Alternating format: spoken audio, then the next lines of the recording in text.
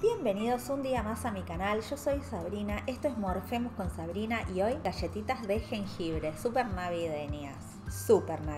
Me cebo un mate para empezar nuestra labor de galletitas, cookies, galletas, como le quieran decir. Y les digo mientras tanto que juro decir la verdad, toda la verdad y nada más que la verdad. Este delantal no es mío, la manopla tampoco, pero pienso hacer usufructo de él. Bueno, me tomo el mate y seguimos con la receta. Vamos a tener 250 gramos de manteca o mantequilla, como le digan en tu país, con 250 gramos de azúcar. Un huevo, miren qué hermoso este bolsito que me lo hizo Mariana en Otros Fuegos. Sigan el Instagram porque es una escuela de cerámica que está buenísima. Bueno, vamos a cremar la manteca con el azúcar. De a poco van a ver que con la batidora de mano es difícil. Y una vez que lo tengamos todo bien cremadito, bien incorporado, le vamos a agregar el huevo. Hacer galletitas, cookies, galletas, bizcochos, como le digan en tu país, es súper fácil. Lleva pocos ingredientes, todos los tenés en casa seguro.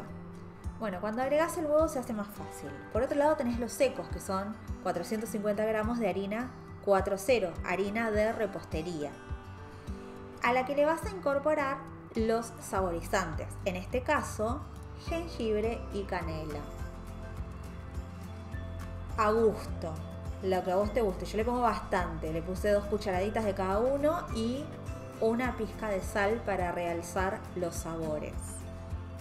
Revuelves bien todo, haces que se incorpore y lo incorporás al cremado que ya venías haciendo.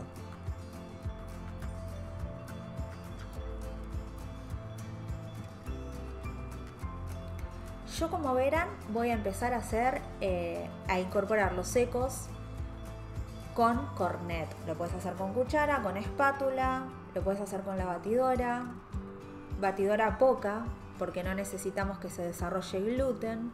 Pero bueno, yo empiezo haciéndolo a mano y termino haciéndolo con la amasadora para que se haga más rápido, porque hace mucho calor y no quiero estar manipulando tanto la manteca.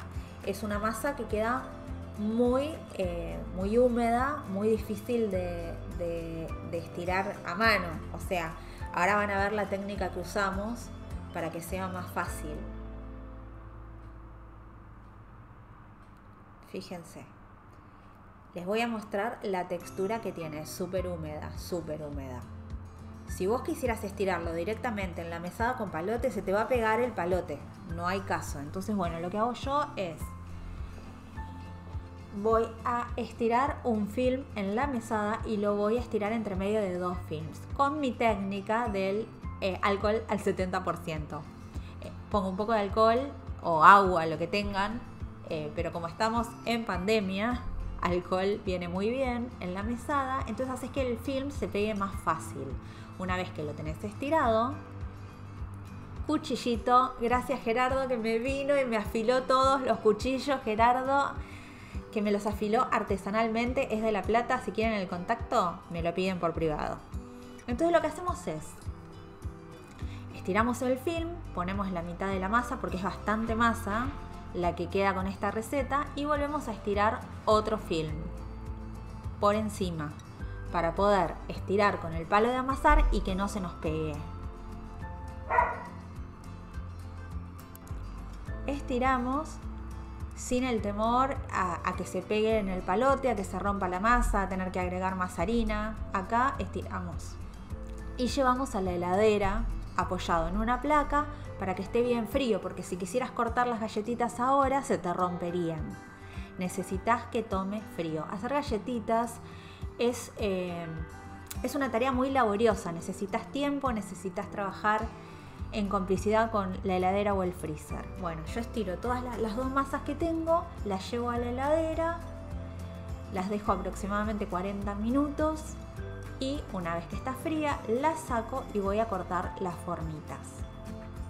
Estas galletitas no son para mí y las quieren así, básicas, para decorarlas ellos. Es una familia que tiene nenes chicos y quieren decorarlas con los nenes.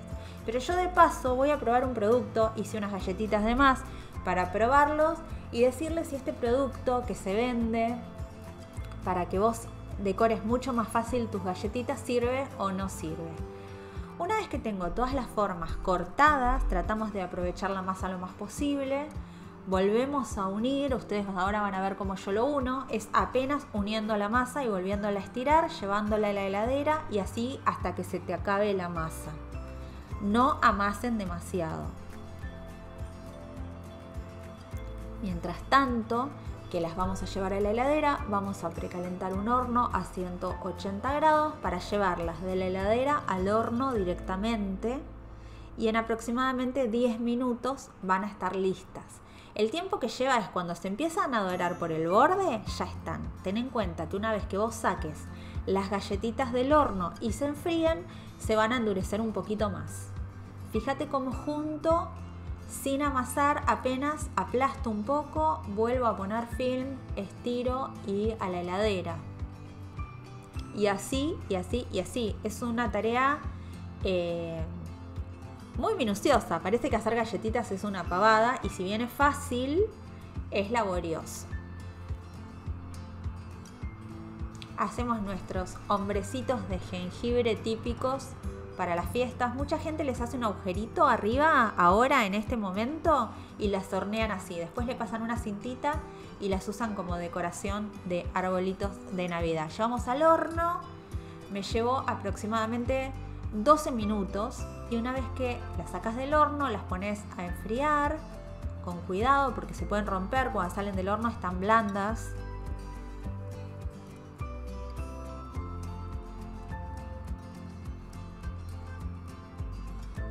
Y una vez que están frías, las podés decorar. En este caso les voy a mostrar, vamos a estar desmintiendo este producto, que es un lápiz de pastelar, que supuestamente hace la tarea de decorar súper fácil. Viene con un piquito que se corta fácil, me dijeron, pero la verdad que yo no lo corté tan fácil como me habían dicho. Y es una forma, se me descolocó una galletita, así que vamos a probar con la galletita. A ver, leo las instrucciones porque no puedo creer que tenga que hacer tanta fuerza, porque me dijeron esto es para que vos no hagas el glacé, y el glacé un nene puede decorar con este producto, y la verdad que un nene no puede decorar con este producto, un adulto tampoco. Te terminás con una tendinitis tremenda porque es durísimo. El pico termina siendo muy grueso además. Y cuando logras sacarlo con toda la fuerza del mundo, la verdad que no es un producto que quede prolijo. Así que bueno, yo probé con una o dos galletitas para desmentir o decirles que este producto sirve, y la verdad que este producto no sirve. Les voy a dejar por acá arriba un producto que utilicé para decorar en Halloween, que sí servía, pero que no venía con pico para decorar. La verdad que no vale la pena. Vale la pena que vos hagas tu propio glacé, lo pongas en una manga y listo. Las galletitas, mientras las guardo en el tupper, me voy comiendo una que está súper buena. Son súper ricas. Después voy a ver cómo lo embalo para el cliente. Y bueno, es una receta que realmente yo la hago muy seguido. Me parece que es fácil. No necesariamente tienen que ser hombrecitos de jengibre ni arbolitos de Navidad. Bueno, y ahora fotos de mis seguidores. Mariana hizo mi pan de hamburguesa en un hornito eléctrico, por lo que veo, y me dijo que quedó súper bueno. Quedó como grilladito por el horno en el que lo hizo. Hizo unas hamburguesas riquísimas. Y a esta altura del video, lo que les pido es que se suscriban, que me den like, que le den a la campanita, que me dejen sus comentarios, que hagan estas galletitas y me cuenten. Y nos vemos en el próximo video. ¡Chau!